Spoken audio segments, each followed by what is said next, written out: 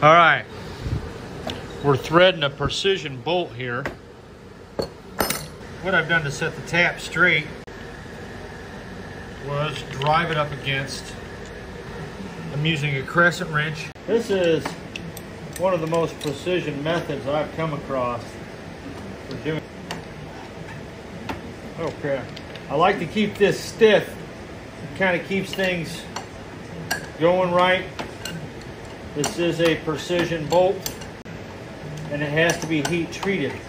It's a starter bolt. You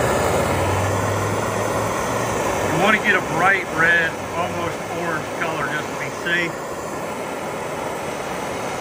And I like to set it in hot sand. Vermiculite works better, but I don't have any. I kind of feel like maybe this might cool it down slower than air. This will soften the metal. All right, so now that it's soft, we would machine it. We would then heat it back up to that red hot temperature again and quench the whole piece. Then we do the tempering.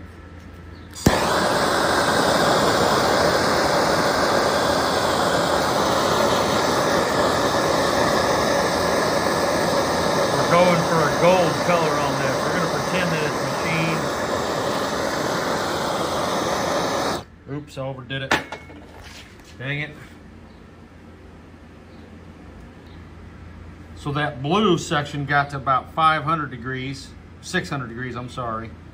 And as you move down, you can tell by the color, this brown is only about 400 degrees. Some people like to do a quench after they've tempered the metal. I don't think you should do that. I don't think it's necessary. I see a lot of people doing it, but I've noticed the people that you see doing it appear to be novices who have watched a couple of YouTube videos and are now trying to masquerade as an expert. And there's a lot of that going on these days. It makes it harder for us who are actually trying to do something right. I've heard people say quenching a tempered piece can cause an issue. I've heard people saying it doesn't matter. I've heard both sides, so it's very murky water. I would assume, based on the nature of things, that you do not need to quench a tempered piece. Okay, so let's see if we can get this thing off here now. I'll back out. It looks great.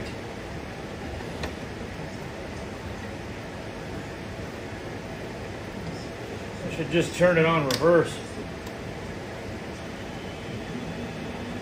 Okay. Yeah, we'll just do that. We're just gonna hit reverse. I ain't got all day here. Had a little wobble there for a second, but then it straightened out.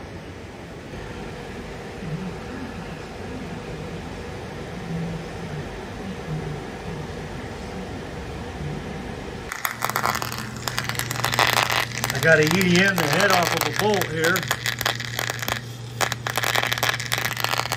I probably could have added some water.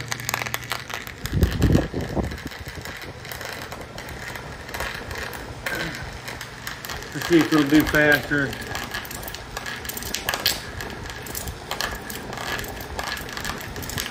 It's really going nuts now. It's a nice bolt head to work with.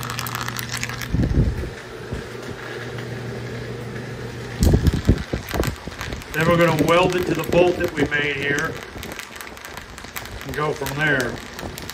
All right, so I had to make 2 of those bolts. It was an emergency job. It was about 2 o'clock in the morning.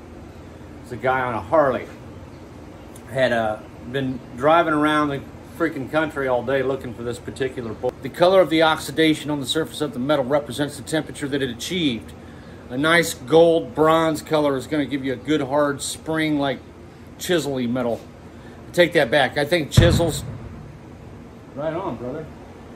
I think chisels are blue. You want to get them blue. That's about 550 to 600 degrees Fahrenheit. So that's what we did. We heat treated these bolts.